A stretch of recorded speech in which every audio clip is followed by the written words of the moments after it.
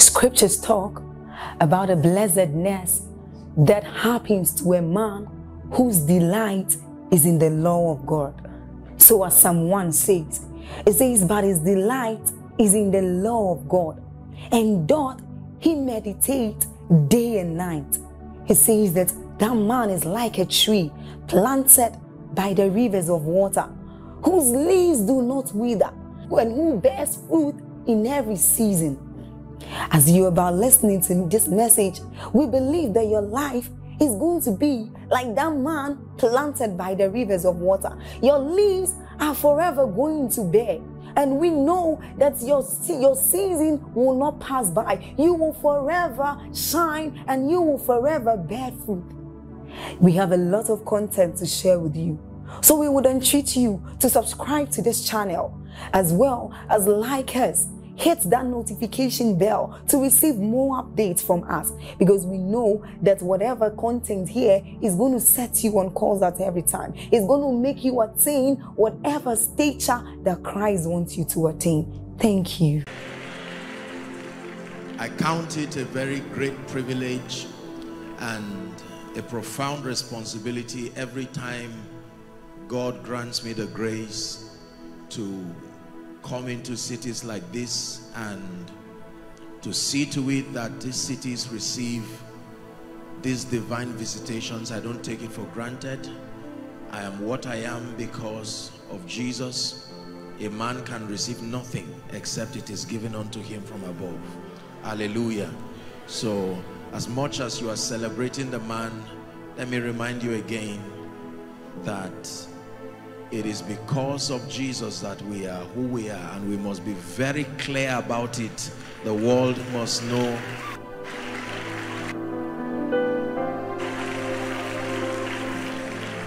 So tonight, God will use a man to bless you, but the one who will really bless you is the Lord Jesus Christ. Can we lift our hands in 1 minute and ask him in this Peniel conference to give us life-transforming encounters? Whether you are in the overflow, wherever it is, or you're watching by way of television and the internet, or you are here in this auditorium, please lift your voice in 1 minute and ask him for a definite visitation.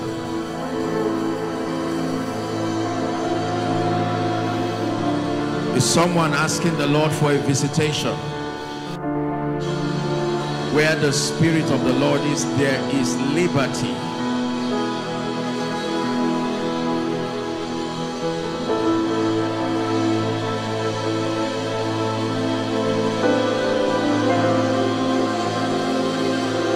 For in Jesus' mighty name we pray. Heavenly Father, we cry again that you will speak to us. We pray that your word will come with power, with grace, with precision. Grant us understanding. And I pray in the name of Jesus Christ that tonight there is the hearing of faith, the working of miracles, and diverse manifestations of the Spirit in our midst. We declare that Jesus alone is revealed and glorified in this place. And we pray that this conference indeed will be a life-altering, life-transforming one.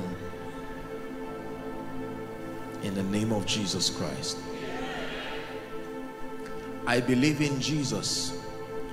I believe in the ministry of the Holy Spirit. I believe in the Word of God. I believe in the power, the presence, and the glory of God.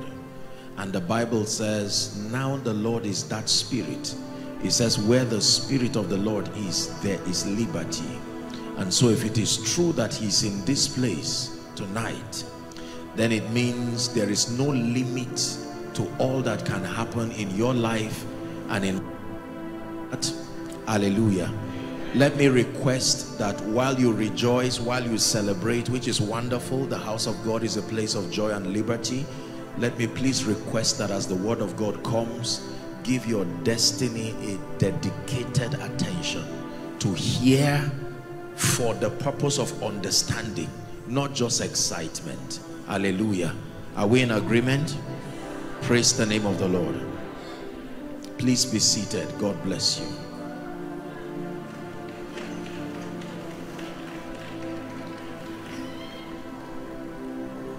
Nina kawo yabo Sarkin salama Nina kawo yabo Sarkin salama Kaine sarkin salama Sarkin salama Kaine sarkin salama Sarkin salama Nina kawo godiya Sarkin salama Nina kawo godiya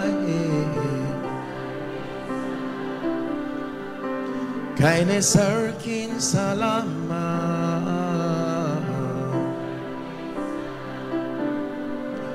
Father, we pray that you will speak peace to our hearts even by your word tonight. In Jesus' name we pray. For my session in this conference, we'll have a hallelujah.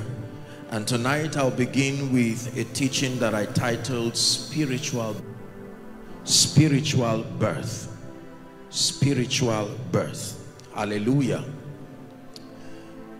When Jesus walked upon the earth, the Bible lets us know that and reveals to us that he had several discussions along many lines. Jesus spoke, for instance, about the Father.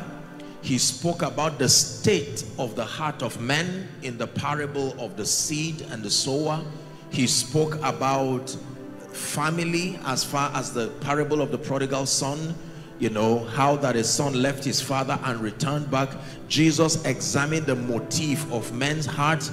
He came to look at the kinds and the quality of offerings they were giving. Jesus had discussions with the woman at the well. He had discussions with Nicodemus, who came to him by night. He had discussions with Zacchaeus. He had discussions with publicans and sinners. The Bible literally trails the entire earth walk of Jesus, and within the frame of scripture it reveals to us many instances where Jesus had discussions, and it lets us into the discussions of Jesus. Hallelujah. And so we are able to learn some of the things, the discussions that he had with people, and some of the discussions that he had in his crusades and in his conferences. Hallelujah. And one of such discussions was about the subject of being born. Find that in John chapter 3. The Bible says Nicodemus came to Jesus by night. Nicodemus was one of the Pharisees. He was a learned colleague, but as he followed the ministry of Jesus, he began to be convicted, knowing that even though they did not agree with Jesus as a counsel, personally he was being drawn. He looked at the life of Jesus Christ and he began to be drawn to this Jesus, and so he sneaks and comes to him by night. And the Bible says, verse 1, John chapter 3 and verse 1, that Nicodemus, there was a man of the Pharisees named Nicodemus. He was a ruler of the Jews. Verse 2, the same came to Jesus by night and said unto him, Rabbi, we know that thou art a teacher come from God. It says, for no man can do these miracles that thou doest except be with him. And Jesus takes over the conversation in verse 3 and he says, verily, verily, I say unto you, except a man be born again, he cannot see the kingdom of God. He was not even responding to the question of Nicodemus. Nicodemus was acknowledging the fact that he was a teacher, that in spite of their denial and refusal as a person, he's saying, listen, deep within our hearts, we have vetted your teachings, we have vetted your miracles, and we can only trace your origin to be a man who has come from God. For no man can do these things except God be with him. Are we together? So the foundation of the discussion was an expression of shock and wonder, an acknowledgement. What sort of a man is this? They call you Joseph's son, they call you Mary's son, but the results that we see from your life is beyond a man who was born of natural descent. We were also born, we have mothers, we have fathers. How come there is disparity in the manifestation of the Spirit within our lives? Nicodemus was not an ignorant man. Nicodemus was a learned colleague. Part of the conditions for you to become a Pharisee is that you must know the entire Pentateuch, the Torah, the 5 books of Moses of heart. So a man who is speaking, he was a doctor of the law, but in spite of his intellectual acumen, when Jesus up, there was something about the teachings of Jesus. Their teachings were intellectual, but it did not bring conviction. And they noted that every time Jesus taught, it was beyond information, it was become beyond academic knowledge. It moved past the gates of their minds into the core of their spirits. And so Nicodemus kept observing. You need to understand that that statement in verse 2 was not just a day's crusade that led to that conclusion. He had carefully followed program after program, and then, unlike them, he was not just an empty teacher. He could both preach and do. They noticed that they were limited because the frame of their dominion was just the intellect. When it came to the place of performance, they did not have the spiritual wherewithal to make good everything they had in their head. For instance, they knew that Jehovah Rapha was in their head, but in the presence of sick people, they could not translate that which they had in their mind. Are we together now? So Nicodemus kept observing the man. He first suspected Jesus, then he admired him, and then he became afraid, and he had to summon the courage, and he came to Jesus. The whole discussion was not just acknowledging him. He was probing into something, and he said, if it is true that you are Mary's son, then why do you have these unusual abilities? Are we together now? Because he observed that a man born of a woman naturally, he should have certain abilities and he should not have certain abilities. Would you reduce the volume a bit so that the people can hear? Thank you. Are we together? That means it is natural for men born of women to do certain things. For instance, it is supernatural for me to speak as a man. It is natural, very human. It is not supernatural for me to walk. Are we together now? In as much as the privilege that is given to men is concerned. Do I still have your attention? It is not unnatural to lift my hands. If you see me move my fingers, you're not going to clap. It's not a sign and a wonder to you. It is human. So they noticed that as Jesus began to manifest his earthly ministry, they saw both natural and divine abilities happening within the same man.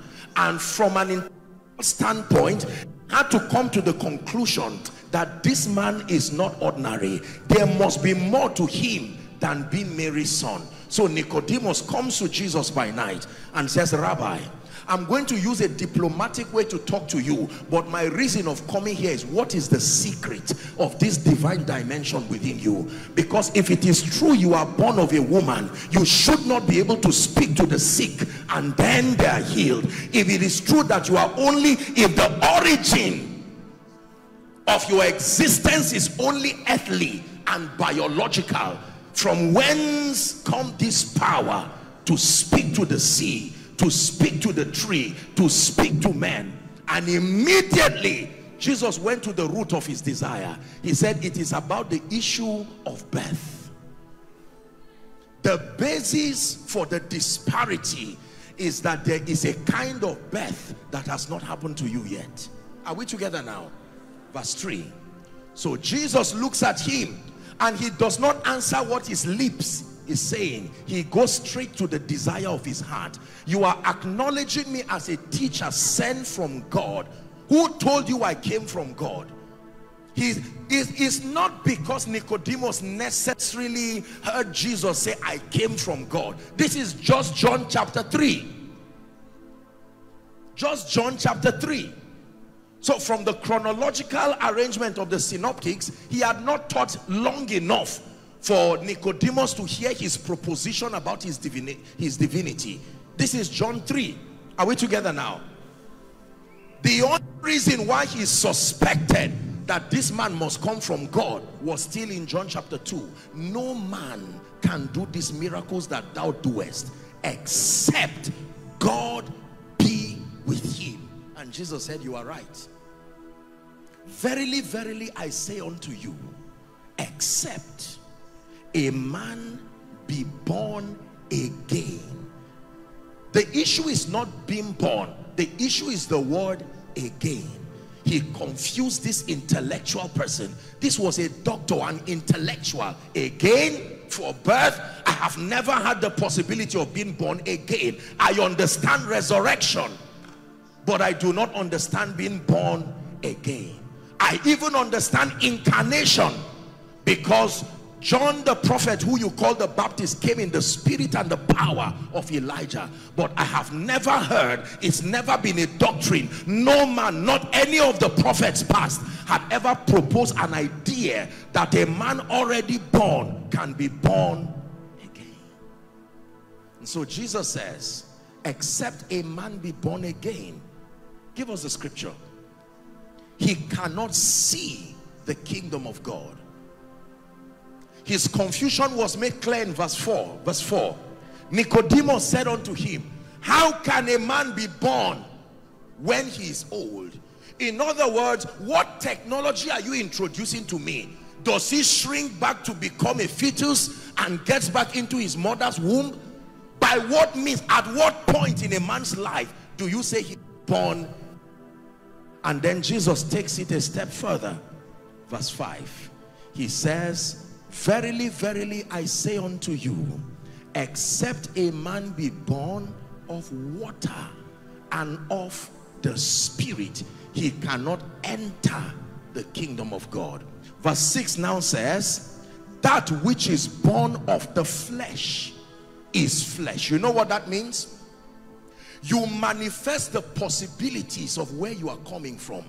If you are flesh, you cannot manifest spirit until you have a way of being connected. He said that which is born of flesh is flesh. That means you are limited by the possibilities that come from your parents. Are we together now? That which is born of flesh is flesh, but that which is born of the Spirit is spirit. So Jesus immediately shows us that there are two kinds of birth. Number one is called the fleshly birth, or the biological or physical or natural birth. That which is a product of a husband and his wife, and the woman getting pregnant according to the time of life and giving birth, are we together now, to a baby who will grow using the natural course of life and the natural process. But Jesus is saying there is another kind of birth, and that one is by the Spirit.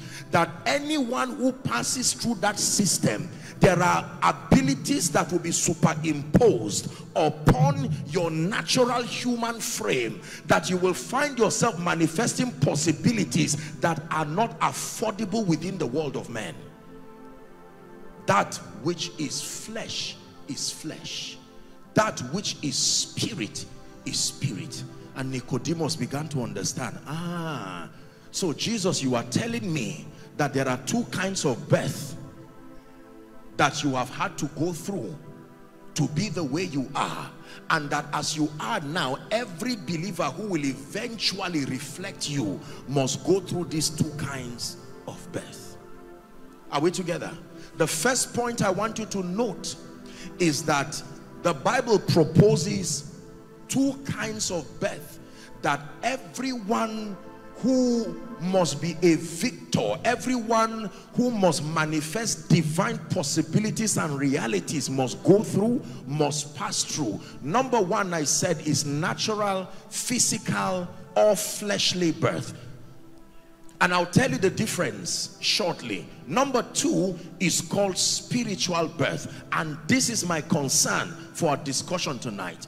And the second thing Jesus revealed is that being born has an implication.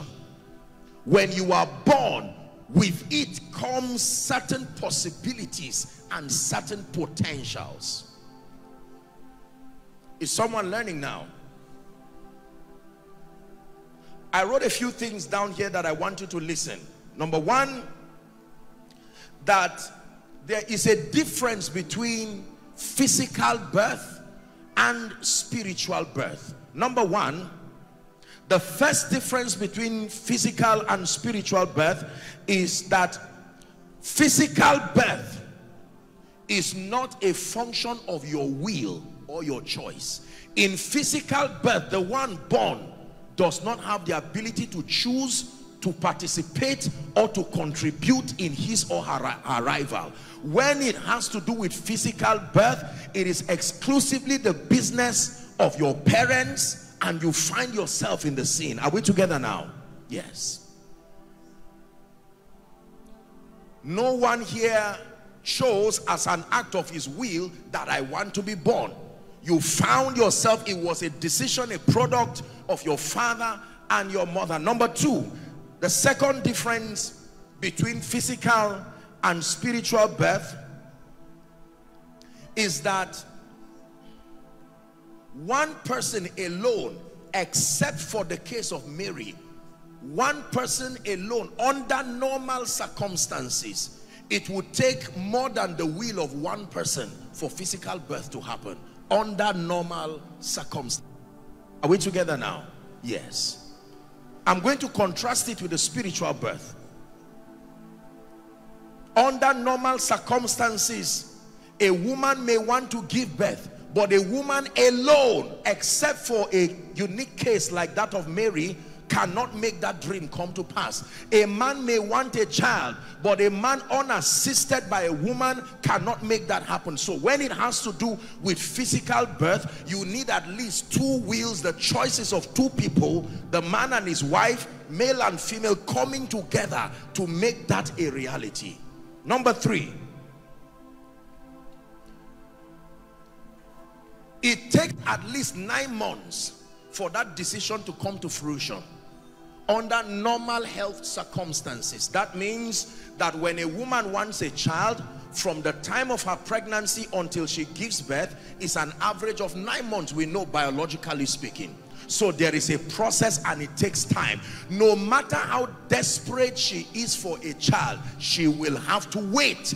The Bible calls it the time of life. Hallelujah. Now contrast it with spiritual birth. Look up, please.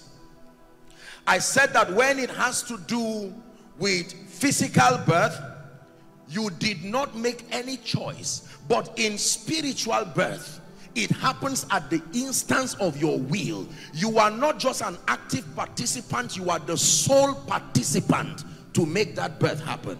Are we together now? Contrasting with the physical birth. You were not there.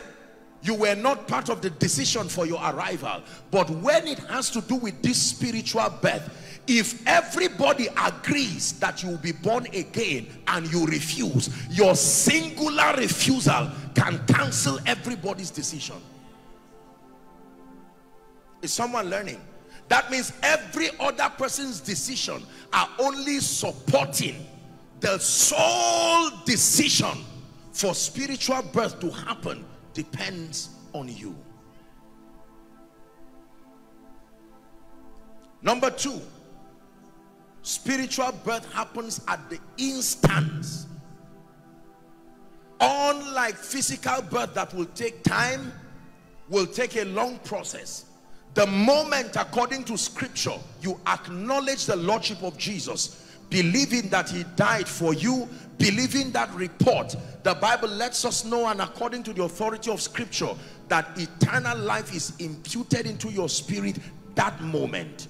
Sanctification can happen gradually, transformation can happen gradually, but the fact that you become a bona fide recipient of the life of, it happens at that instance. Are we together now? This is very, very powerful. Now, in physical birth, there is something called aging, and we understand aging in our world to mean the depletion of the quality of your life from a biological standpoint, the depletion of the quality of your strength. So when you say a man was born in 1925, we will most likely shout, because we don't expect a young man bubbling and jumping. By reason of that longevity, as measured from the time of his birth, are we together now? We expect that no matter how healthy, there must have been an appreciable deterioration in strength, in quality, in vigor. When you see a young man of 18 losing memory, it is a problem. But when you see a man of 118 losing memory, you will forgive him, because based on the longevity as measured from the time of birth, it seems to be allowable. Yet in spiritual birth, the Bible says the kind of life that we have received does not sustain the ability to deplete with time. It is God's own life. It is not life that is subject to the vicissitudes of life. Though our outer man perish, he says, because of the quality of that which we have within us. The same way the sun is older than every one of us here, yet the sun has not lost its intensity, its quality, and its power. Are we following now? I'm taking this slowly because I want everybody to understand. So Jesus is discussing. I hope you know that that discussion was not a conference. That discussion was an evening time. A man came to meet Jesus, and the Bible just gives us an idea. How John got to find that out, we do not know. Truly, it must have been by the Spirit, because the Bible does not record that John was part of that discussion. And yet with precision, he can bring to us the discussion that happened supposedly between two people. Perhaps he was somewhere, because the Bible calls them eyewitnesses. They saw the things that happened, and he was able to peep into this noble discussion. Did you know that what became the foundation of our understanding the life of God was not even preached on a crusade ground? It was a discussion between an intellectual person who was frustrated but in sincere need of answers, and the Almighty God incarnated through this person called Jesus. So we're discussing the subject of birth. The foundation was the invincibility of Jesus, the divinity of Jesus, how that his divinity so overshadowed his humanity. When he walked upon the earth, you could see that he was flesh and blood, yet all of the results from his lives, when demons saw him, they screamed. They never called him the son of Joseph. They never called him the son of Mary. They identified him by his divinity. It had so swallowed up his humanity. Are we together now? Jesus for you. Now go with me to John chapter 1, and we'll begin our reading from verse 7. If someone is learning, say amen. John 1, let's start from verse 9 for sake of time. Theologically speaking, what we call the Gospels are 4 synoptic eyewitness accounts. Are we together? Matthew, Mark, Luke, and John. And all of them gave eyewitness accounts of the earth walk of Jesus, capturing different moments in his earth walk, miracles, his teachings, based on their perception. So Matthew has a presentation of Jesus. Are we together now?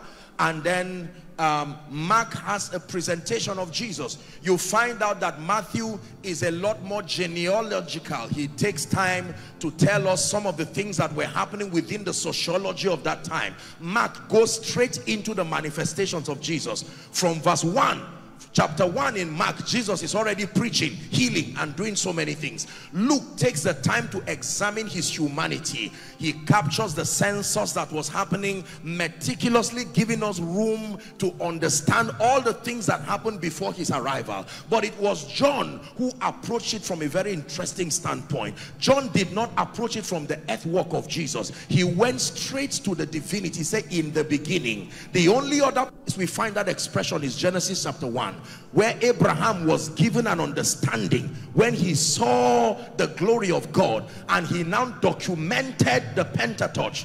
Are we together? In the beginning was the Word, and the Word was with God, and the Word was God. It says the same was with God in the beginning. Verse 3 says all things were made by him, and without him was not anything made that was made. Verse 4 now says in him was life, and it says that life was the light of men. Are we together? Yes. Verse 5 now says very quickly, the light shines in the darkness, and the darkness comprehended it not. Then verse 6 now has a little twist. There was a man, still talking about God, sent from God. He said his name was John. 7 says the same came for a witness, to be a witness to the light, that we through his witness might believe. Are we together? And then it goes on and on and on. Verse 8 says he was not that light. He only came to testify of that light. I like verse 9. It says that was the true light that lighted every man that cometh into the world. Notice now, he's talking about birth here again. Every man that cometh into the world, there is a light component that is given as a gift from God. Now we go to verse 10, and then he says he was in the world, and though the world was made by him, the world did not know him. Verse 11, he came to his own, and his own received him not. But he leaves us here that not everybody will reject him. There are some people who will receive him. It says, but as many as received him, he gave them power to become. Power against. It's power against principalities. The first power you receive when you come to him is the power to become. The power to become. To become something you were not born with. The power to become. Don't ask me how I became anointed. Power to become. A weak person can come to Jesus, and among the many things you receive is power to become. An ordinary child becoming a prophet, an ordinary man becoming an apostle, becoming a great man. When you see people manifesting supernatural possibilities, it's because they access power to become. Power to become. Watch this. Let's finish that scripture. He gave them power to become sons of God, even to them that believe on his name. Now, this is where I want us to go to. Which were born. So whether you are part of those who become or not, in any case, you were born. You have to be born to remain natural, and you have to be born to be supernatural. He's talking here that whichever category you belong to, there is one thing common between two of them: birth. Which were born. In one case, born of blood and the will of the flesh, but in another case, born of God. So he's talking here about birth, that all of them were born, but this category of men who have now become, there is a special kind of birth. It says their birth is not just out of blood, their birth is not just out of the will of the flesh, their birth is not just out of the will of a man, but that these ones were born of God. To be born again means to be born of God. To be born again means to change paternity. To be born again, every child reflects the DNA that comes from his father. To be born again means to be born of God. Hallelujah. As simple as it sounds, ladies and gentlemen, most believers, the scope of our understanding about the new birth experience is simply its ability to secure eternity after now. And we have downplayed the potency of the life of God that comes to the believer and reduced it only as an insurance to make sure you are not in hell. So the average person who stands confessing Jesus does not even understand the extent of translation that is happening in the realm of the spirit, nor the implication that has happened to him by reason of switching eternities. He's teaching Nicodemus, you've seen me walk as a sign and a wonder. You've seen my invincibility. You've seen situations and circumstances bow to me. The secret is encapsulated in another kind of birth. He calls it born again. Now, John gives it perspective that to be born again means to be born of God. To be born again is beyond reciting a salvation prayer. To be born again is beyond being convicted of sin and just walking out feeling guilty. That physically nothing may happen to you, but in the realm of the spirit there is a real transaction that with understanding it can manifest physically, that you can literally know who has been born and who has been born again. Hallelujah. When you look at people physically without them opening their mouth, you may never easily know the difference between a professor and an illiterate. You cannot judge by their physical appearance. In fact, the illiterate may, respectfully speaking, maybe even look sharper and smarter. The distinguishing factor is when both of them are allowed to converse, because then it will not be a function of their body, it will be the quality of their minds. Am I right on that? So when we stand physically, you don't know who is born and who is born again until situations and circumstances come. The one who is born shows you the limitation. That which is earth of the earth is earthy, but one who is born again can outsource an advantage from a realm that is not human and now begin to command possibilities that dumbfound men, dumbfound principalities and powers. This was a discussion with Nicodemus. Tonight we are discussing birth. Everyone in his lifetime is allowed to taste of at least one of these two births. That you can hear me now is a chance or is an implication that the first birth has happened to you, but that there is an advantage that can come to you when you choose to be born of the Spirit, to be born of God, to be born again. Many believers have answered the altar. They do not understand the implication of being born again. Are we together? The implication of being born again. Now watch this. Back to my example on the professor and the ordinary person. If I looked at someone who had spent 30 years learning, 2 PhDs, had headed all kinds of institutes, and I look at him and I call him some kind of demeaning name simply because he was wearing some joggers in the morning, most likely that person will rebuke me and say, you better don't allow my size intimidate you. Sit down, let me tell you a little about what I've done. I had PhD right from 1980, another PhD by 1991. His body does not show it, but I will have to test him using various references that probe into his understanding. He will bring all kinds of certifications and photos perhaps, and then when I bring all kinds of difficult projects, the way he effortlessly solves them, at the end of it I will say, truly you may look small, but indeed you are a professor. Are we together? Many believers carelessly say, I am born again, and they do not expect anything unusual. There is no difference to the first fleshly born you and the second one who is now born again. Do you know why?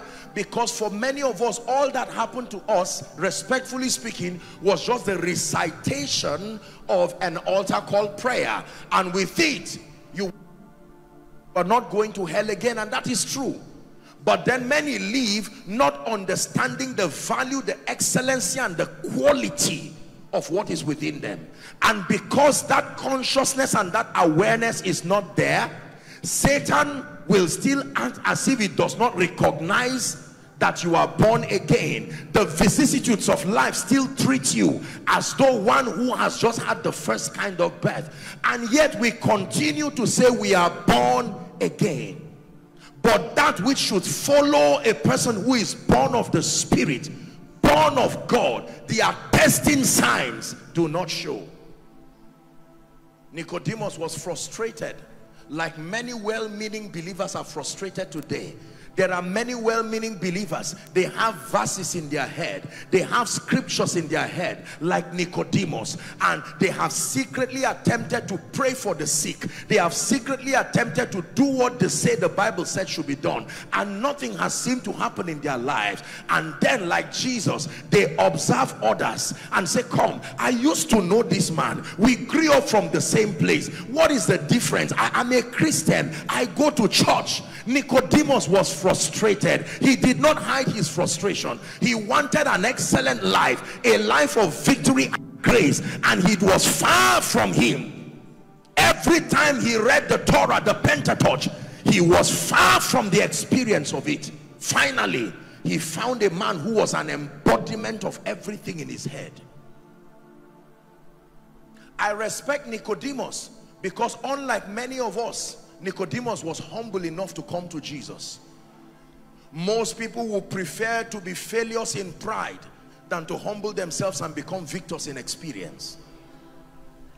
This is the reason why I took out time to acknowledge the several graces, the men and the women of God here. It takes a lot of humility, recognition, and a passion to grow, to shelve all of their programs, their busy schedules, and to come and sit down and to hear the word of the Lord. That was the attitude of Nicodemus. Notice Nicodemus said, we know. He didn't say, I know. The arrogant ones too knew, but they were too proud to come and ask questions. They said, no, there must be something, but we are too proud, we can't come and meet Jesus. Most likely Nicodemus was older than Jesus, but he came to him and he said, when it has to do with the issue of these possibilities, I sincerely humble myself. I am a doctor of the law, I acknowledge it, but I place it down. Rabbi never called, he called him teacher. We know that thou art a man said, no man can do these miracles except God be with him. Thank you. Hallelujah. Except God be with him. And then Jesus began to speak to him immediately. He said, the issue with you, Nicodemus, is not that you cannot be great. The issue is there is a kind of birth that needs to happen to you. You have gone through the first one, passing through the womb of your mother, but you have not gone through this second kind of birth that is called being born of the Spirit, that is called being born of God. Because if it is true that you go through that birth, coming out from that birth experience, you will also come out with something called the power to become. The power to become. Now, watch this, believers. Most of us have been shown a life and a destiny of grace and color, representing the purposes of God. But what you do not know is that that picture and that mandate was not allocated for the one born from Jalingo. It was not allocated for the one born from Nigeria. That possibility was only kept there for the one who dares to be born again. The one born from Plateau or Jalingo or Adamawa or Lagos cannot fulfill that. The vision of the church you saw is not just for the one who was born as the second born or the third born. No, the disciples as fishermen could not fulfill that great commission. They were ordinary men.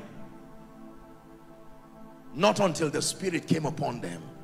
Look at the first sermon of an unlearned fisherman. It has become a doctrinal model to help us understand salvation. So Peter stands on the day of Pentecost and says, listen, we are not drunk with wine. This is only but the early hours of the morning, but this is that. Look at his theological construct. He began from Joel, then he went to the psalmist, and he ended his sermon by saying, let it be known to you, that this same Jesus whom you have crucified have today been exalted as Lord and Christ. My Bible says they were cut to the heart, and they said, men and brethren. Some of you are brethren, some of you are men. Whoever you are, men and brethren, what do we do? Because we don't know where to categorize you now. You are men, but you are men plus. There is something that has certainly, and so the only name we can call you is brethren. Men and brethren. What do we do? We have seen a manifestation in your life that is beyond that which is affordable to ordinary men. Watch this. He says, repent for the remission of your sin, and you shall receive this promise. That same promise, the power to become. For the promise is unto you, he says, to your children, your children's children, as many as are far off, even as many as the Lord will call. And 3,000 people who were already born became born again. Another instance, Acts chapter 8 and verse 5, the Bible talks about an ordinary man called Philip, that Philip went down to Samaria, verse 5 of Acts chapter 8, and the Bible says he preached Christ unto them. Watch this, verse 6, that the people gave heed with one accord, hearing and seeing the miracles which he did. The same ordinary Philip. Remember, it was Philip who was answering the question that led to Jesus saying, I am the way. He said, have I been with you so long, Philip, and you do not know me? Now that gentleman was no longer just a confused person like Nicodemus. He had found the secret. The secret was to be born again. And Philip was now commanding the same possibilities that he saw in Jesus. So much so that the Bible says they heard and they saw the miracles. What were the miracles? Give it to us. Verse 6 now or 7. The Bible says, for unclean spirits, questions. I hope you know those spirits were still there when he was confused and frustrated. But now, he's been born again, had signed his name in the realm of the spirit. The unclean spirits, crying with a loud voice, came out of many that were possessed with them, and many that were taken with palsies, and that were lamed were healed. The Bible says, verse 8, and there was great joy in that city, because a man who was born again carried the content of his spirit man, not just his blood, no, the content of his spirit man. And he literally took it to Samaria and turned that place upside down. Ladies and gentlemen, what you call the gospel is beyond a message of evangelism.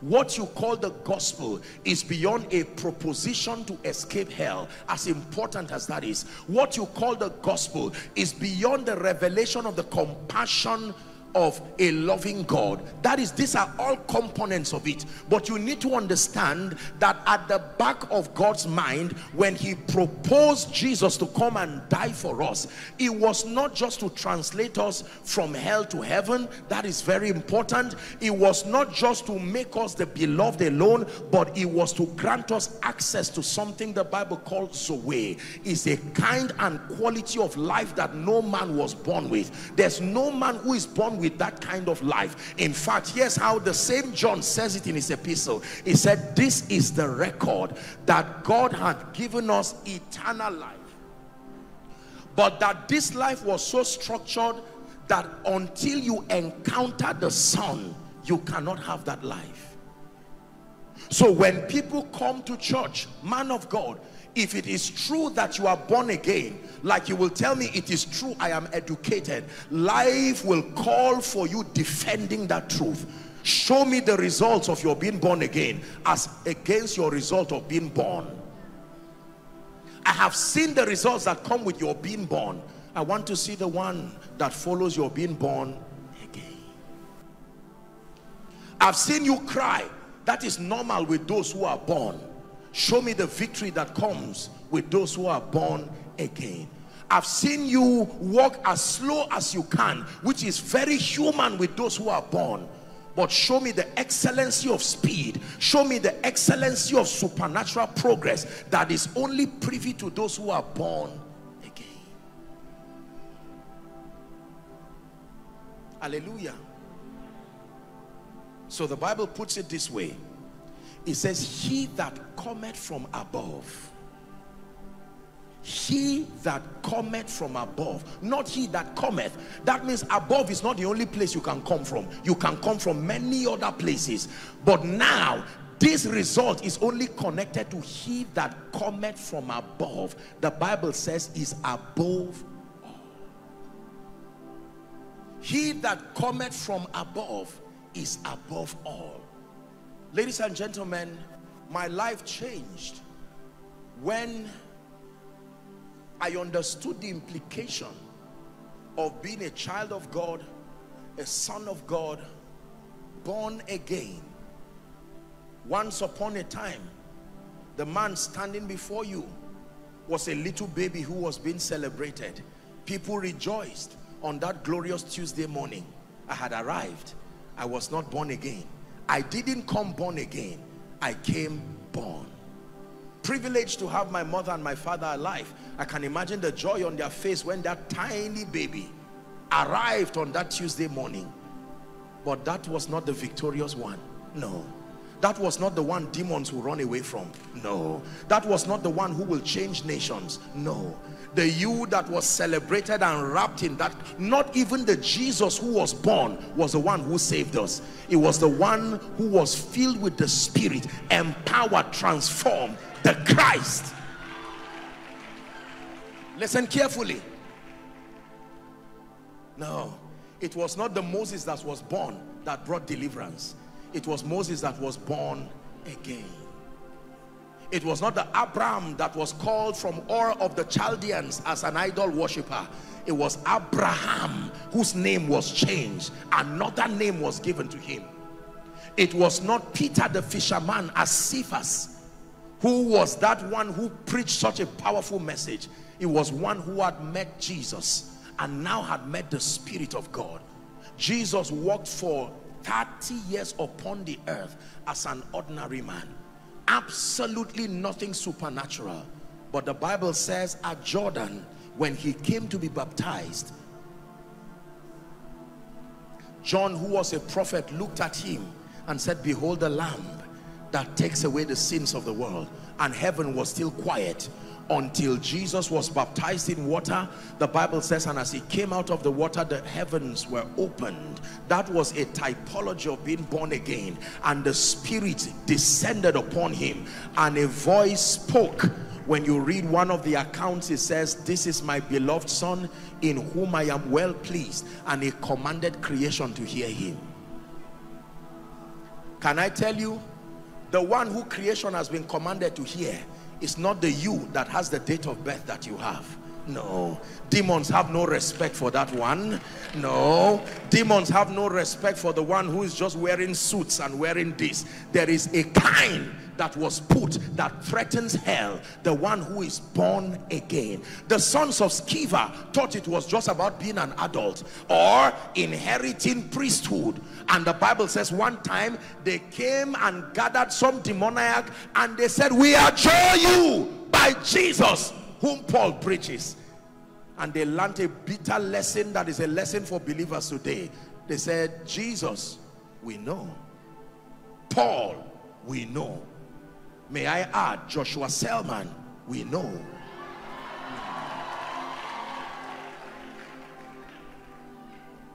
You better add your name in this wicked world. You better add your name in that list.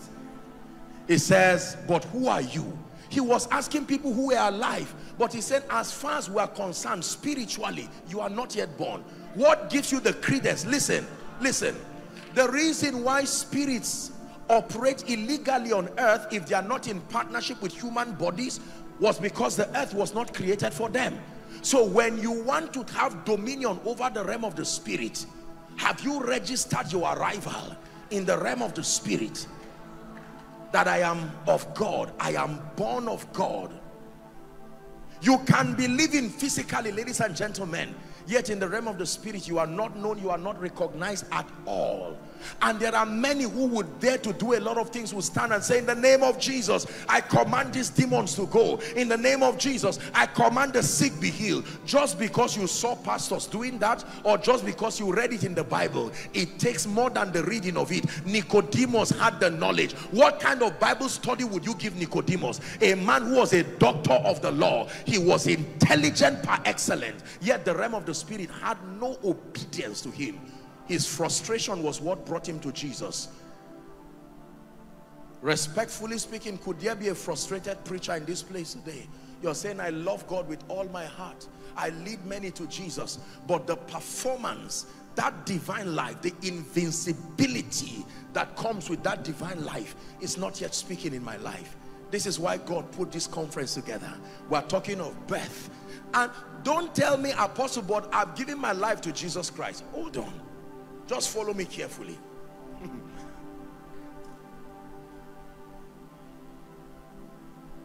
Do you know what eternal life is?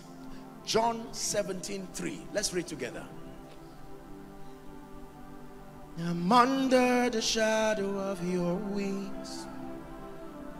Your influence is all over me. I am under the shadow of your wings. Your influence is all over me. John 3:17. Please give it to us. Let's read together if you can see it. Ready? 1, 2, read.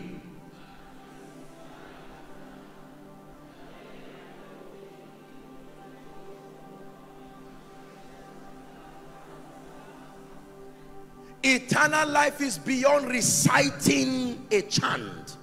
This is eternal life that works, that produces. That eternal life is that they might know thee, the one true God, and Jesus whom thou hast sent. That was why he used 2 expressions: seeing the kingdom and entering the kingdom. Except ye be born again, you cannot see the kingdom. But except ye be born of water and of the Spirit, of water and of the Spirit, of water and of the Spirit, you cannot enter the kingdom of God. There's no time to show you this as adumbrated, theologically speaking, from the Old Testament. You see, the exodus of Egypt, of Israel from Egypt, is a prophetic adumbration. An adumbration means a foreshadow, a foreacting. Are we together now? Using a story, using a scenery of the old. Now, let me just say this. Well, this is the Anglican Communion putting this. There are people who are intellectuals. The Bible has 3 basic layers when you are studying scripture. Number 1, there is the historic or archaeological layer of scripture. That means you can study the Bible as a historic material. You can study the Bible as an material.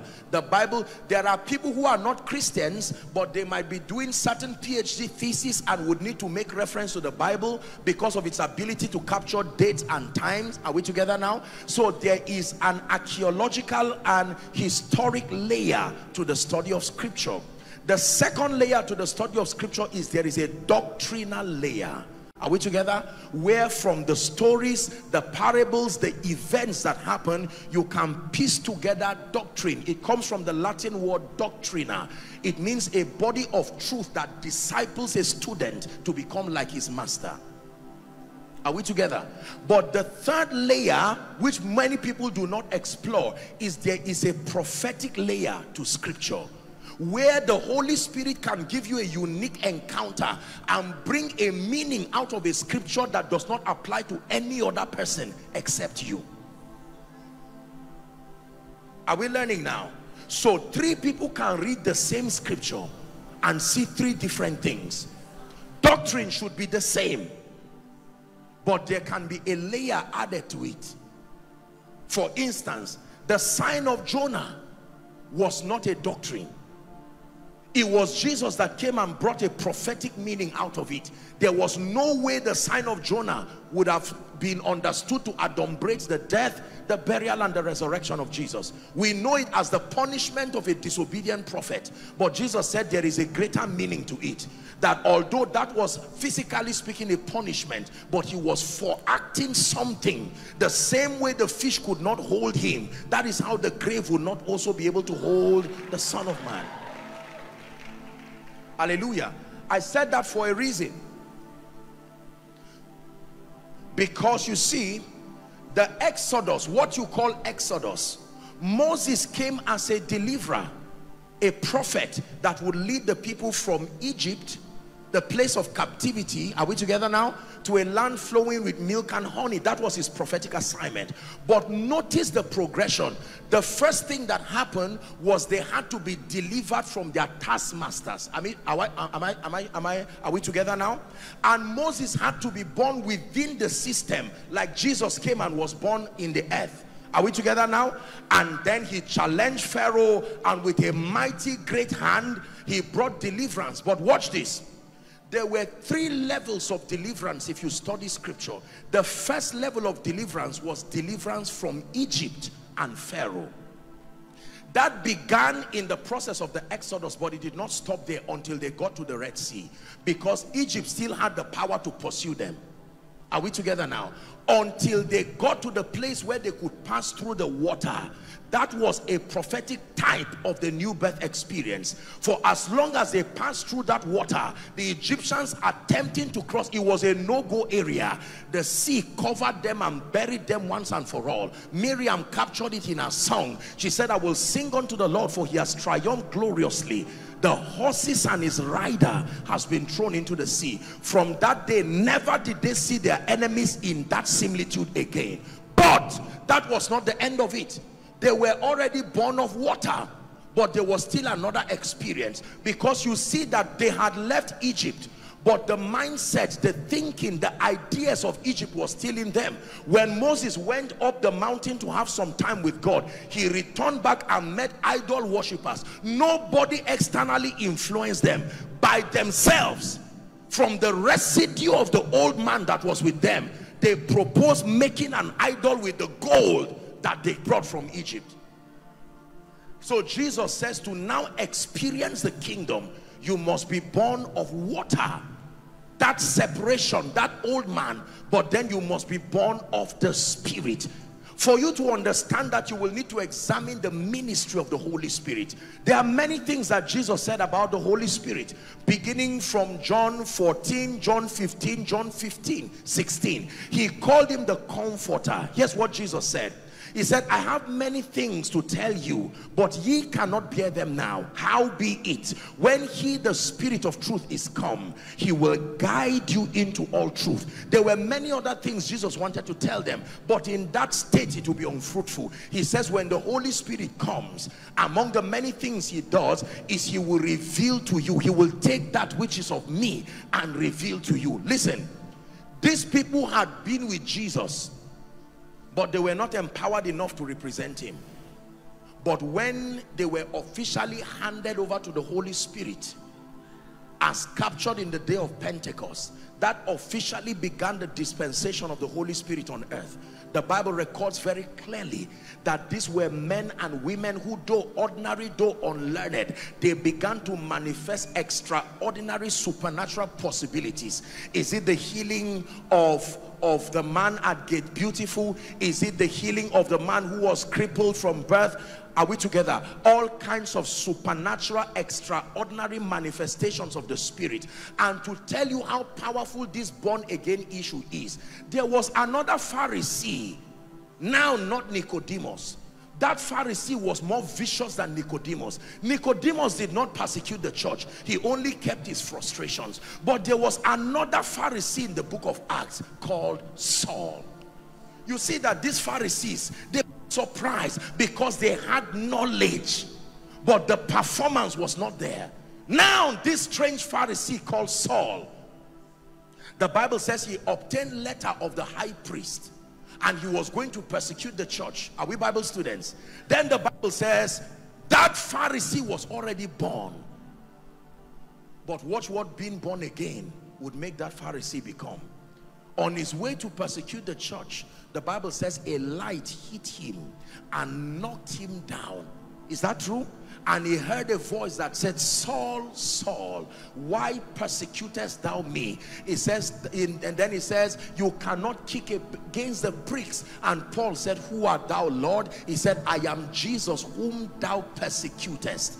Paul became blind as Saul. Is that true? He was sent to go to the house of Jude Ananias now, and that he was going to be told what to do there.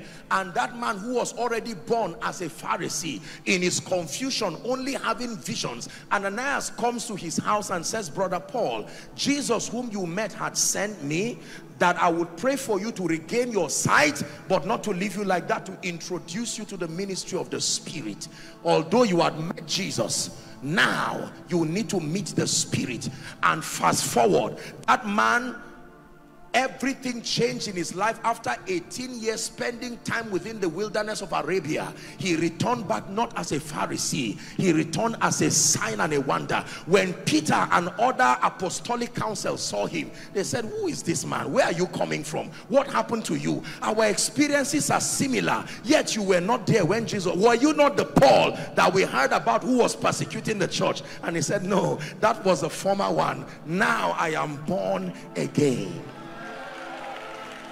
Born again, born again, born again, born again. The same one who persecuted. Listen, this guy was so born again that if you ever gave him even 5 minutes to talk, you'll be in trouble. Even if you were the pilot, you were the ruler, he would almost convert you with his conviction. Hallelujah.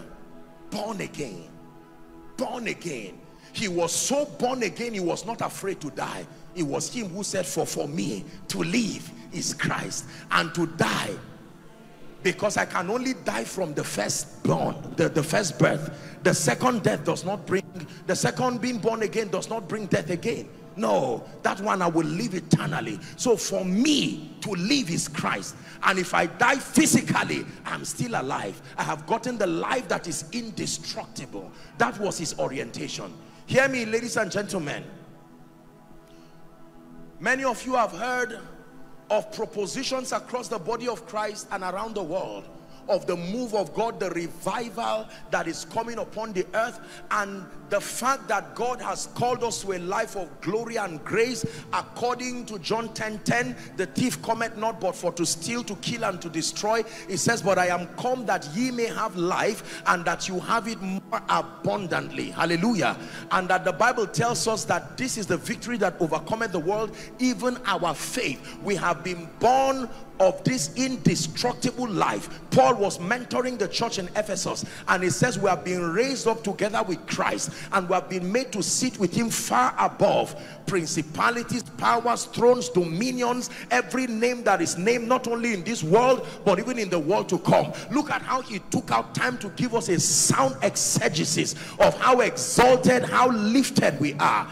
The Bible says in Ephesians 1 and verse 3 that God has blessed us with all spiritual blessings, and it is routed to the believer through the office of the Christ. But you see, all of these things that we have, grace and peace, he says, be multiplied unto you according as his divine power hath given us all things that pertain unto life and godliness, through the knowledge of him that has called us into glory and virtue. The Bible says, whereby hath he given us these exceeding great and precious promises, that by them we might be partakers of his divine nature, having escaped the corruption that is in the world through lust. All of these great blessings that have come upon the believer will never happen until and unless, number one, you are born again.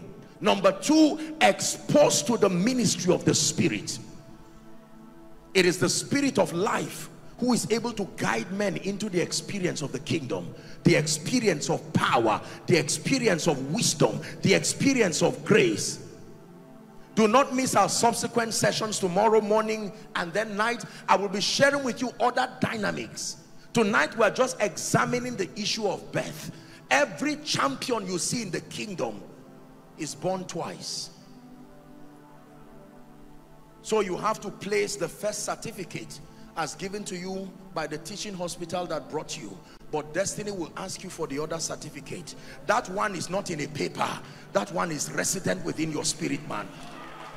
That is the one demons want to see. You have been showing them the one that was from a teaching hospital and they tear it into pieces. That's not the one that moves the realm of the spirit. Someone is about to show them the other one and say, let no man trouble me. I am born again. I am born again. To be born again means to be born above. To be born again means to be born above. Above the vicissitudes of life, above situations and circumstances. That he that cometh from above is above all. More love, more power, more of you in my life. More love, more power, more of you in my life.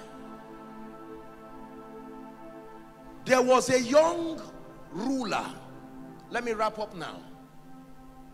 There was a young ruler that the Bible simply calls a rich young ruler. This one was not a Pharisee, but he was a successful gentleman. I've done a teaching on it. Do you know what it means to be rich? Then to be young, then to be a ruler. You have conquered life significantly because it takes time to be rich. If you are rich and young, that is dominion over time. Rich young ruler. That was not the name, that was the credential of a young man. He was rich, he was young, and he had dominion. He came to Jesus, watch this, and he says, good master, what must I do to inherit eternal life? Since it is true, I am rich, I am young, I am a ruler, but I know there is something missing. My wealth, my physical influence, and the advantage of my age has not been able to do anything supernatural. It cannot heal the sick. It cannot mentor people. With all my money, I cannot command loyalty to go to a desert and have a crowd come. There is something more. And I have studied you and studied your teachings, and you have attributed these possibilities to eternal life. So in addition to my being rich, in addition to my being young, in addition to my being a ruler, there is something more I want. Good master, what must I do to inherit eternal life? We'll wrap up tonight's teaching by answering that question. Jesus looked at him and said, why do you call me good? No man calls me good except God. There is no man who is good except God. So you understand that this result is beyond the realm of men.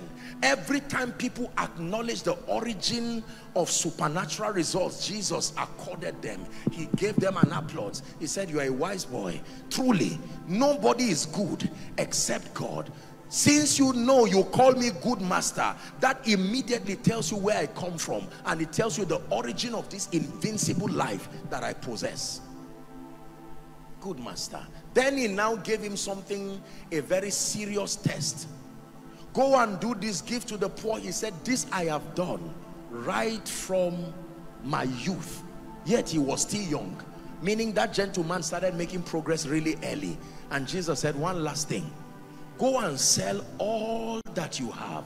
Listen, no, Jalingo, Taraba, listen. We are discussing eternal life now. We are discussing being born again. Do you know what that means? To be born again does not add to what already is in you. You will have to be willing to relinquish everything there. He says, no, you do not add the life of God to all of this that you have gathered. It does not work like that. Go and sell all that you have. Give it to the poor, then come empty. When there is nothing again in yourself, come and follow me. I will show you how to receive eternal life. The Bible said the man left sad because he had many things. Eternal life demands that anything that is not the life of God is dethroned until Jesus and his purposes is enthroned above fame, above pedigree. That when you stand, the singular credential will not be my knowledge, will not even be my fasting and my prayer. The singular credential that you stand with as the basis of everything is Jesus. The moment you are adding any other thing doesn't mean you don't practice them, but priding in the fact that I am what I am because I went to school, I am what I am because I speak well, you are still in the realm of the rich young ruler.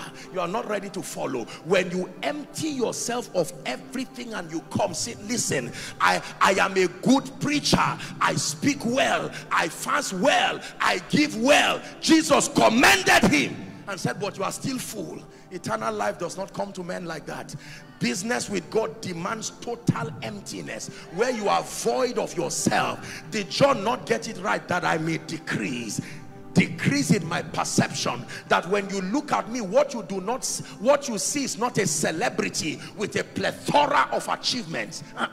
Those who are born again are people who died before. Because you see, the way to the throne is the cross. If you tell me you're on the throne, I will say, show me the cross you passed through. You cannot be seated on the throne without showing the cross that killed you. Is it not in the Bible, I have been crucified with Christ? The one who says we are seated with Christ also said, I have been crucified with Christ. Galatians chapter 3. It says, nevertheless I live, yet not I, but Christ that lives in me. And this life that I live in the flesh, that is the body, I live by the faith of the Son of God. There are many people who recite salvation prayers, but there are few people who are willing to give up everything and to be crucified with Christ indeed. This is the reason why the potential of this life you have received does not manifest. Like the rich young ruler, we come before God and men with all our achievements. I am intelligent, that's why. I am a fasting giant, that's why. It is because of the abundance of my Bible study, that's why. And Jesus says, you have done well, but not enough to carry my life. You want to carry my power and host my grace, you must be so empty, you become like a mirror, that when men look at you, they don't see me and you, they see me.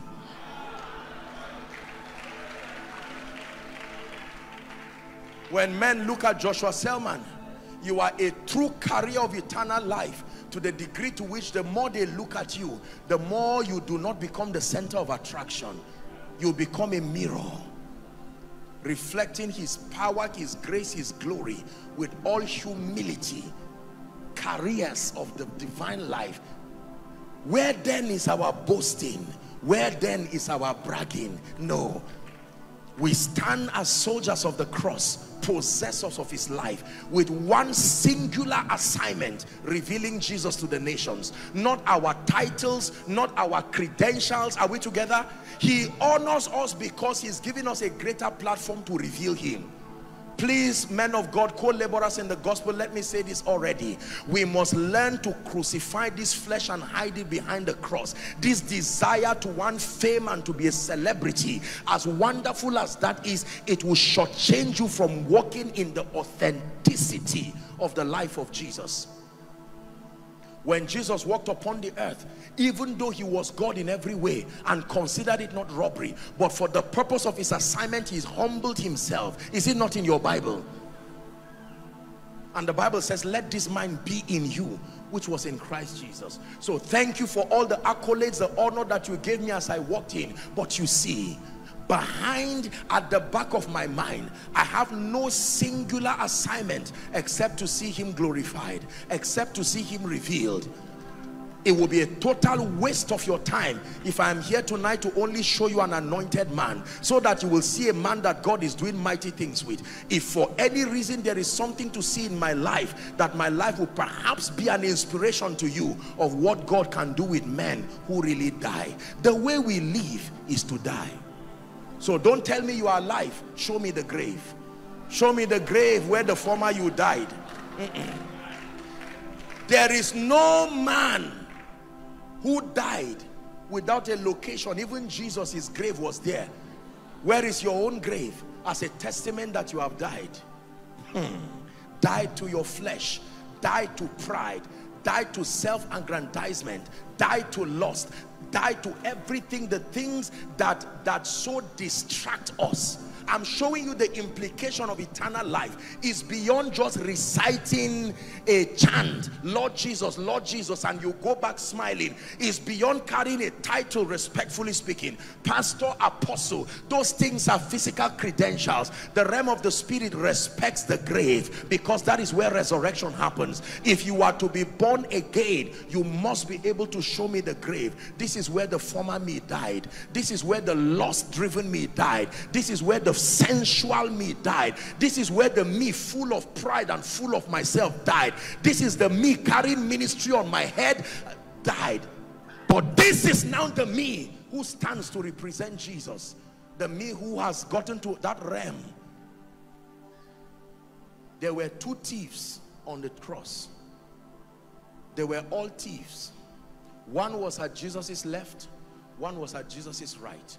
One took responsibility.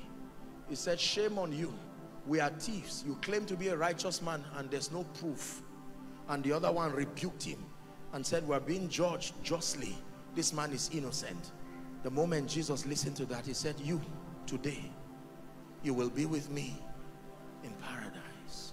Preachers, listen, I want to make one more statement and then we'll pray. And I want you to be very sensitive. What I'm about to say may disturb you, but I want you to listen. The one question people ask me everywhere I go is, what is the secret of the grace of God upon your life? I have thought about it sincerely so that I will give an honest answer. I used to think it was my fasting. Now I know it is not. Make no mistakes about it. This is a man who fasts. I used to think it was my prayer. Now I know it's not about it. Nobody prayed more than the scribes and the Pharisees. I used to think it was the dexterity of my word study. Do you have the Pentateuch of heart? This was a man who had all. He fasted, he prayed as much as the law gave, and he was a man who was intellectually sound. Yet he came to Jesus and said, I'm not seeing this work. And Jesus said, there is something. We need to go beyond the gates of your fasting, beyond the gates of praying, as important as that is, and get to your heart. The greatest secret of doing business with God is a heart that is broken, a heart that is surrendered, a life that is completely dead. Write it down. I give you a guarantee. Show me a man and you will find who has fasted without power. Show me a man and you will find who has prayed without results. Show me a man and you will find who has studied without results. But show me a man who is broken and dead. I will show you a man who has found the fountain of power, who has relevance with God. Please listen to a key that I give you tonight. I am not in any way downplaying these spiritual exercises, but we live in a world where we have built monuments around these things, and we have confused the generation because many of them have done these things well-meaning, like the rich young ruler, yet they have found out that that power did not come, and they are asking questions. That's why they may seem to suspect anybody carrying it, because they are saying, I've obeyed everything you said. You can fast from a standpoint of lust and pride. You can fast from a standpoint of self-aggrandizement. You can pray. Go and read about the prayer life of two people in the Bible. One who was a prayer warrior but in pride, full of himself. The content of his prayer was the glorification of self. Even though he was not the issue of prayerlessness, it was that your heart condition vetoes any and every spiritual activity. Your fasting only gains potency when it's connected to a heart that is truly dead. Dead to self, only to live to reveal Christ. Your prayer only becomes potent when it is coming from a heart that is truly surrendered. I submit to you the greatest secret behind the hand of God upon my life. I have seen people who have fasted more than me, who have prayed more than me. The highest I've seen in my life, I've shared it here I think, was a gentleman who fasted for 400 days, 6 to 6. I wrapped up the last day with him. And after those days, he was still looking for power.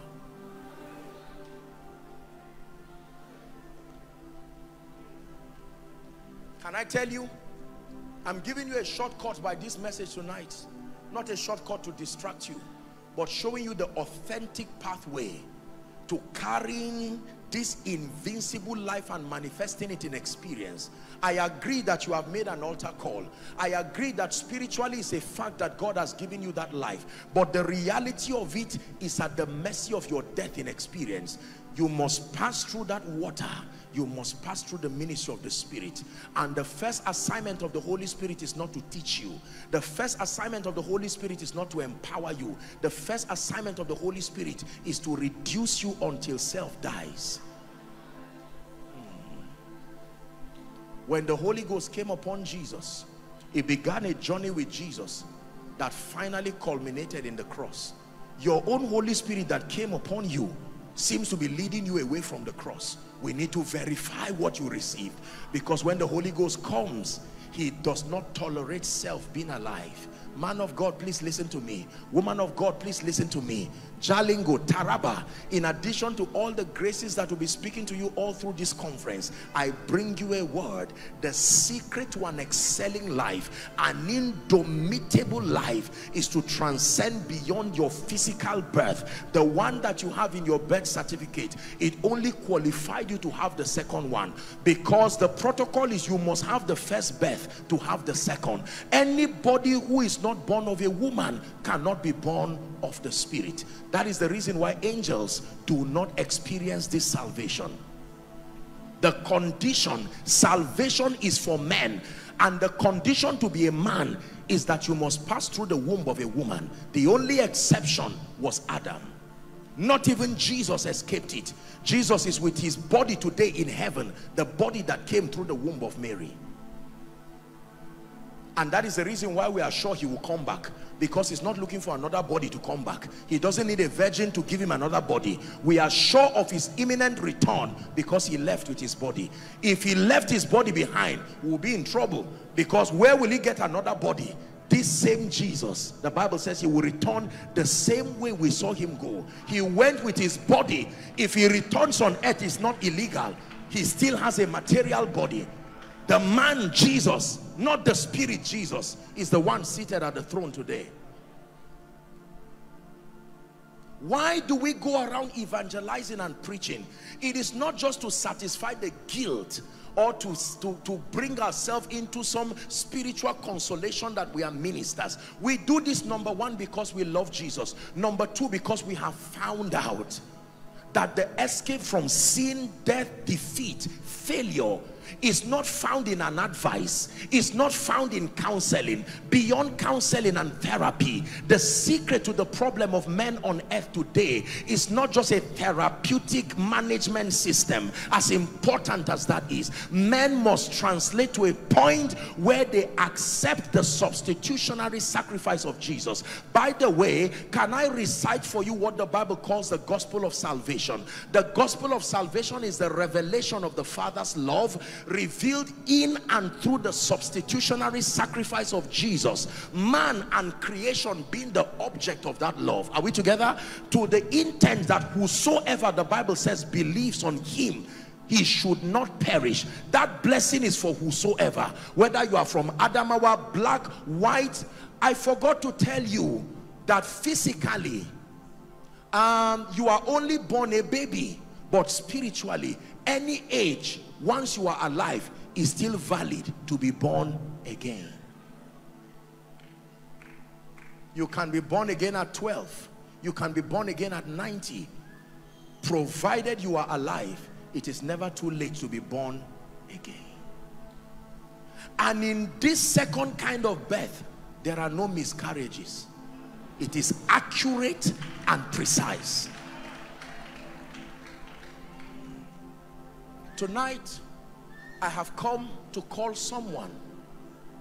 Your destiny has been beckoning on you.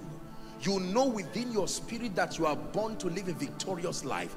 That the prophetic destiny of Taraba, Karasu Kadia, I just said that and I just saw a wind just blowing, blowing, blowing.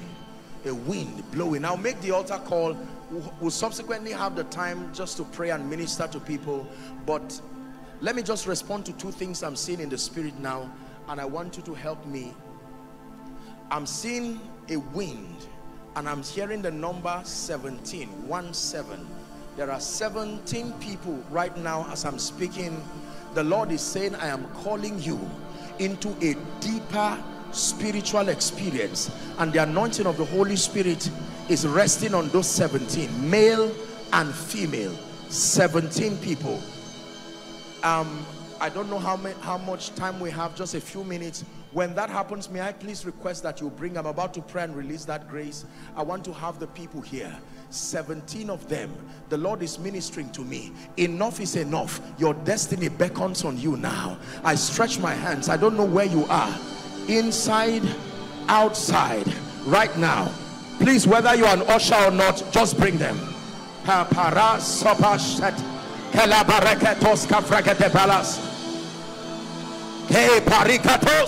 Bring them out.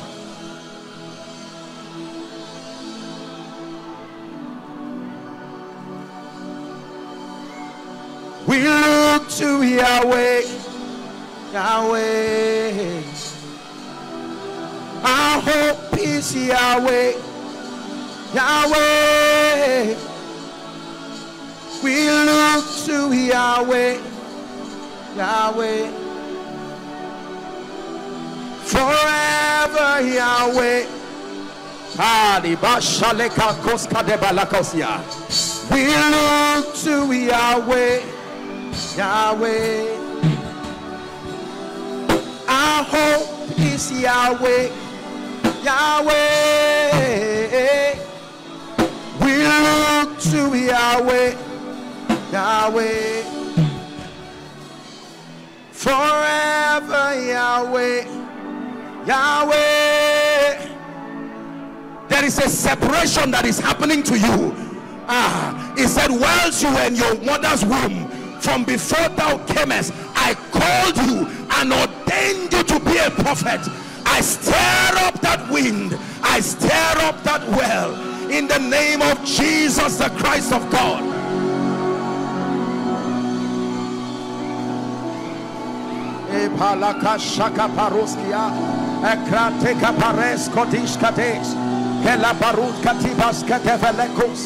Now the Lord is that spirit, and where the spirit of the Lord is, there is liberty.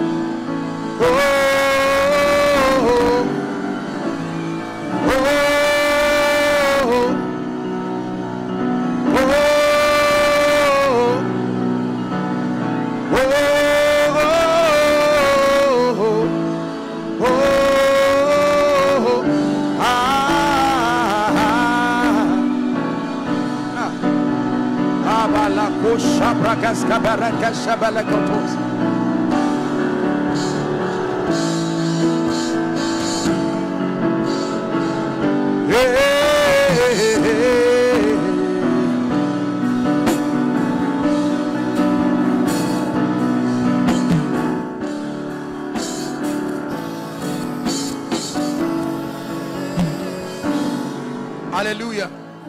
Please listen to me, ladies and gentlemen. For as long as you are willing to be born again, born of water, born of the Spirit, behind the exploits of ordinary men is the Spirit of the living God, the mysterious power of the Most High. He told Mary, said, how shall these things be, seeing that I know not a man? And he said, the Holy Ghost shall overshadow you. And he says that power shall come upon you, that you are endued with power. It's time to get out of a realm of an ordinary life, an ordinary Christian life, a resultless Christian life. The Bible says, I I reckon that the sufferings of this present time are not worthy to be compared with the glory that shall be revealed in us. For the earnest expectation of creation awaited the manifestation of the sons of God, not the explanations of the sons of God, not the excuses of the sons of God.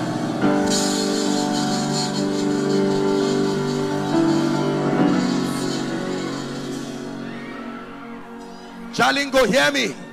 Taraba, hear me. The north, hear me. It is time for a kind of people to arise.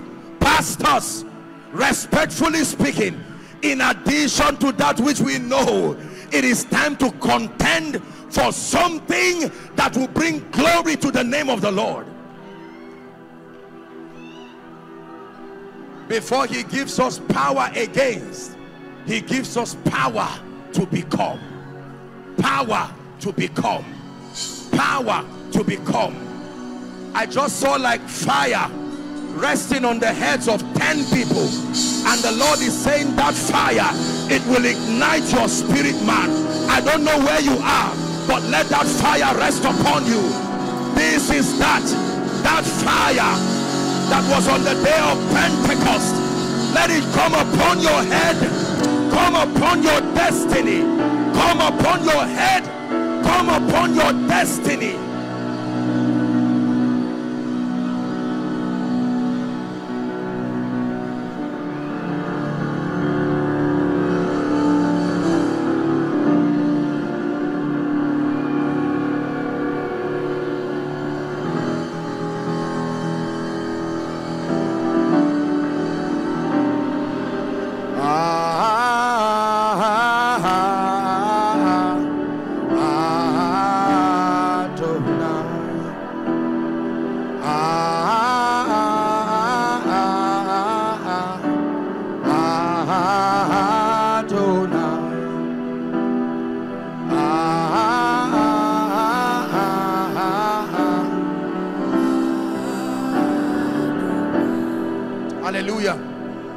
I just saw light coming on a man of God.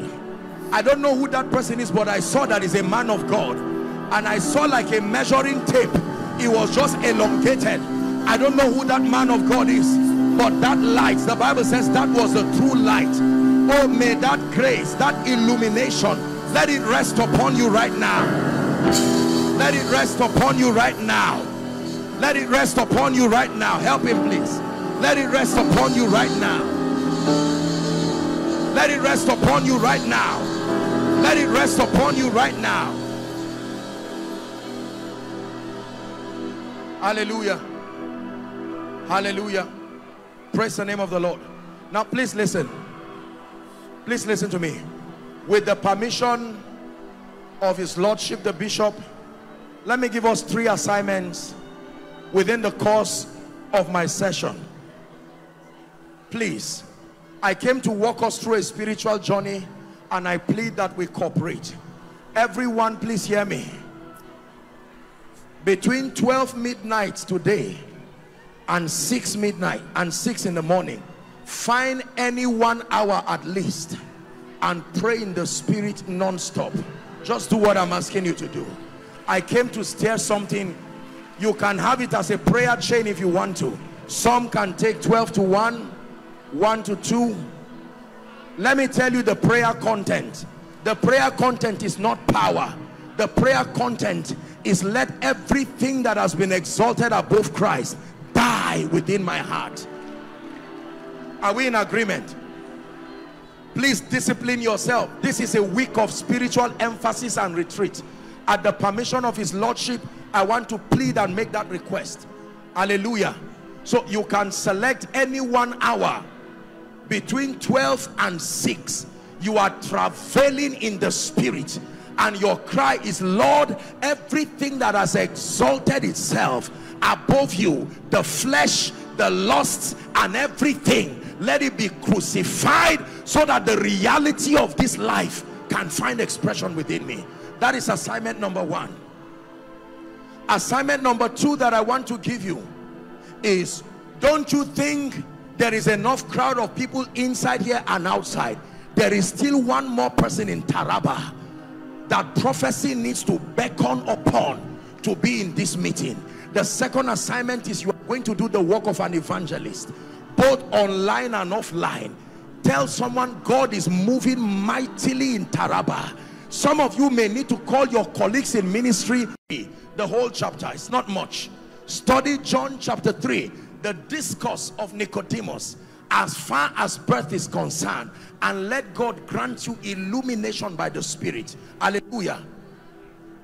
For sake of time, we may not have the time to prophesy and pray for the sick now. We're just starting. I understand there is a session tomorrow. Let me please plead, you need to write exams. There are institutes that are age dependent. If it's the internet, you need money for data, but the church gives you the permission to come as you are and sit down, only to be opened, to be transformed. Hallelujah. Praise the name of the Lord. Come with your heart open. Tomorrow morning, if you must come here by 6 in the morning to reserve a space, don't worry. It is better to stand for 3 days or 1 week and have your destiny transformed forever. Hallelujah. And then again, at the permission of the bishop, tomorrow night, as God grants grace, it will be a miracle and impartation service where you will be receiving an unction from heaven, that something will come upon your life, your destiny, your ministry. It will be a redefinition of your spiritual reality. Hallelujah. For those who are here in front, I stretch my hands. The graces that you have received, in the name of Jesus, may they usher you into deep realms of spiritual activities. And any spirits that may be interrupting your progress, I command liberty now, now, now, now, in the name of Jesus. Liberty now, now. For the Bible says, now the Lord is that Spirit, and where the Spirit of the Lord is, there is liberty. Here at Peniel 2023, I declare liberty. Every chain that has bound your life, your destiny, be free now. Free to serve the living God, free to live a victorious Christian life, in the name of Jesus. In the name of Jesus. Now hear me. Except for those who are still manifesting under the anointing, for those who are strong that can return to their seats, they can gloriously return to their seats rejoicing, because I want to make the altar call right now. Listen, please, no movement, stand. I want to say something very important before I make the altar call. With all due respect and with honor to priesthood and all the men and the women of God here, please allow me just share one burden in my heart. If they are still under the anointing, just leave them so they don't fall on one another. Watch this. Can I tell you, no matter what you put as your credential to measure success, if souls are not the top of the list, you are not doing much in the kingdom. In order of priority, soul winners are before revelation giants. Soul winners are before fasting giants, before intercessors. The greatest and the highest index for measuring success for the believer is the abundance of many who have been turned to righteousness on account of your life. Your fasting, your prayer, your Bible study, your diligence in the things of the Spirit must translate into abundance of souls. John chapter 15 and verse 8, he said, herein is my Father glorified, when ye bear much fruit, so shall you be my disciples. John 15:16, you have not chosen me, but I have chosen you and ordained you that you should go and bear fruit, and that your fruit should remain. In order of priority, a man of God's greatest assignment, regardless the nature of the office and the call, is to see that many are turned to righteousness. You may have listened to my message, Redefining the Great Commission. The first cadre of the Great Commission is soul winning, world evangelization. The second cadre of the Great Commission is discipleship, the methodical mentorship of believers to attain stature and growth in the spirit. The third and final cadre of the Great Commission is societal or territorial transformation. Hallelujah. You are not fulfilling the Great Commission if these three aspects are not captured in your life. But my burden for tonight is that we genuinely become soul winners. No matter the kind of anointing I have, if it does not translate to abundance of souls coming to the kingdom, it has nothing to do with what office you are called in. Every opportunity to draw many to Jesus is a welcome development when it has to do with souls. So let me challenge, respectfully speaking, and beckon on the body of Christ. We must be intentional about drawing many to righteousness. You only disciple people who are saved. You do not disciple unbelievers. Hallelujah. Tonight, the Bible says the Lord added daily to the church as many who should be saved. Every addition in the church is for salvation, and then transformation by the word, and then empowerment to be witnesses. Every addition, I repeat, is for salvation, and then transformation through discipleship, and then empowerment to represent the purposes of the kingdom. And tonight there are many of you here.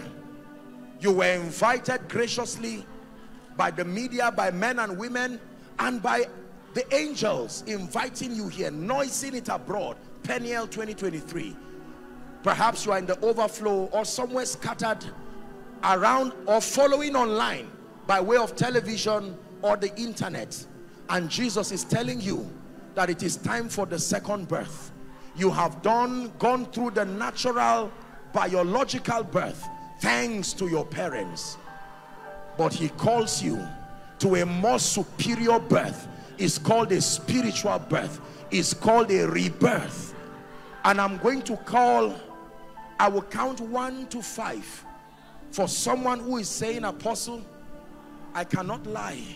I'm standing before Jesus naked and unashamed. I need to make it right with Jesus right now. I want to count 1 to 5, and hurriedly I want you to leave your seat and come and stand in front of me here. Let it be from the depth of your heart, and let it be sincerely so. You are saying, I need the second birth. I need to make it right with Jesus. I want to begin my journey towards the experience of knowing God through his spirit and living a victorious, supernatural and excelling life. Nicodemus asked Jesus, the rich young ruler asked Jesus, you have been asking, now he has come to answer. I begin my counting now. Run to the front as I count. 1. Taraba, is this how you celebrate salvation? He who are weary, come home. Softly and tenderly Jesus is calling. Calling, no sinners, come home. Come home. Come home. Celebrate them as they come.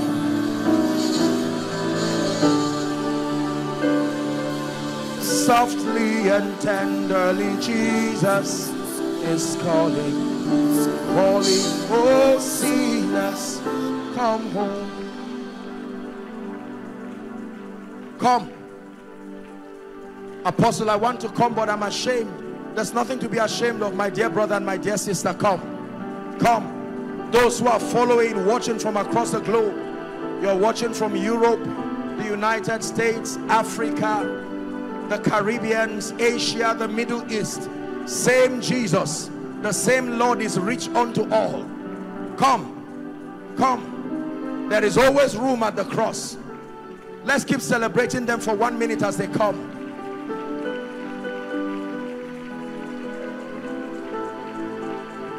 Come. Hallelujah. Come. The hymn writer says, at the cross, where I first saw the light, and the burdens of my heart rolled away. It was there by faith I received my sight, and now I am happy all that way. My dear friends, brothers and sisters, we stand here ministering to you as not people better than you, for it is the election of grace that has kept us and brought us where we are.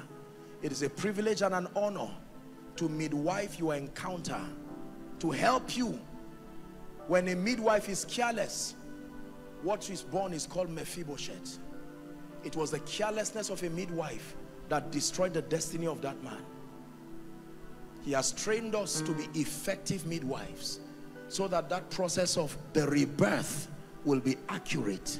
And my Bible says in Romans chapter 10 from verse 9 and 10 that if thou shalt confess with your heart the Lord Jesus and believe, you confess with your mouth the Lord Jesus and believe with your heart that God raised him from the dead, you shall be saved.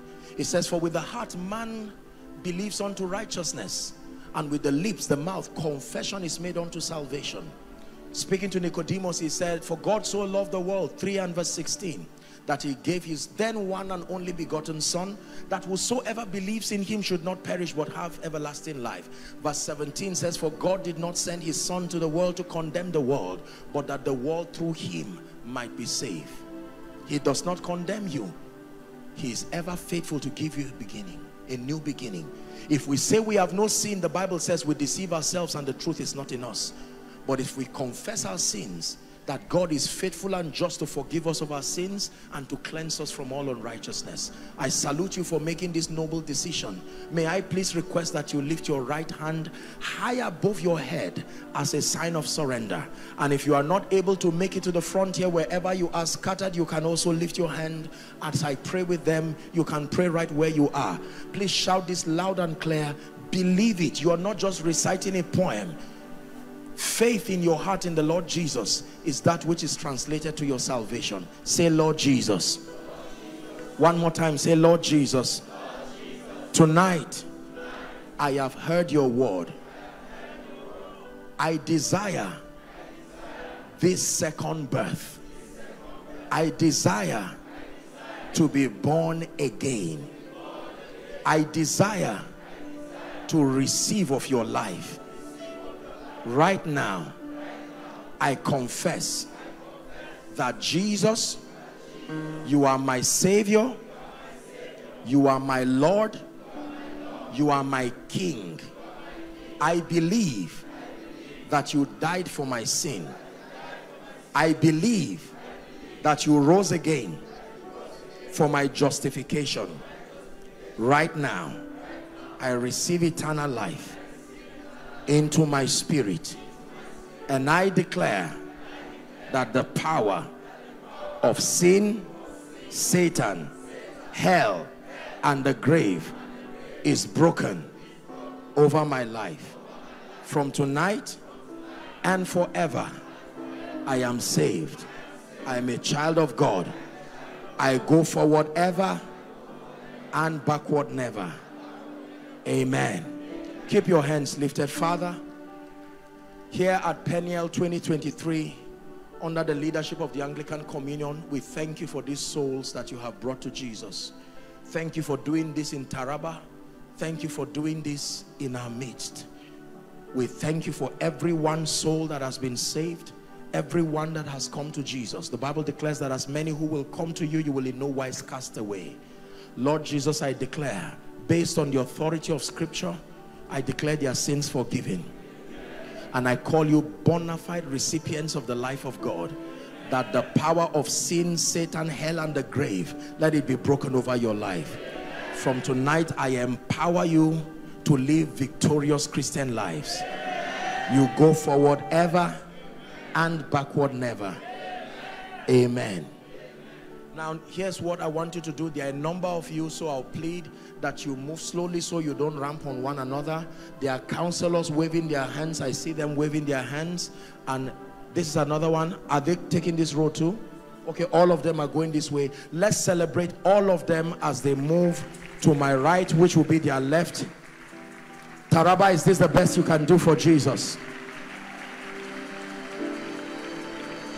I've got a message from the Lord. Hallelujah. A message unto you I bring. This recorded in his word. Hallelujah. Tis only that you look and leave. Look and leave, my brother, leave. Look to Jesus Christ and leave. Tis recorded in his word. Hallelujah. Tis only that you look and leave. Now the blessing for tonight. May the Lord bless you. May the mighty hand of the Lord rest upon you. Let the week of this conference be for you weeks of prophetic encounters. Encounters through dreams, encounters in the place of prayer, encounters in the place of the study of the word.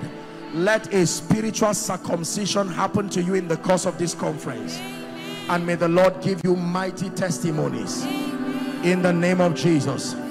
The Lord bless you in Jesus' name. Hello. Scriptures exhort us from the book of Proverbs. It says, my son, attend to my sayings, incline thy ears to my words, let them not depart from thy eyes, and keep them in the midst of thee. As you have listened to this message, we believe that you are going to reap the blessings thereof if you attend to these words as well. That you will keep these words in the midst of your heart. That no matter the circumstance, your eyes are going to be fixed on these words. And as you have been blessed, we will tell you to share this message. Be an evangelist by sharing to others to be blessed. And then subscribe to this channel for us, because we have loads of videos, we have loads of content that is going to make you blessed, that is going to set you on course, that is going to set you ablaze. And don't forget to like for us. Thank you.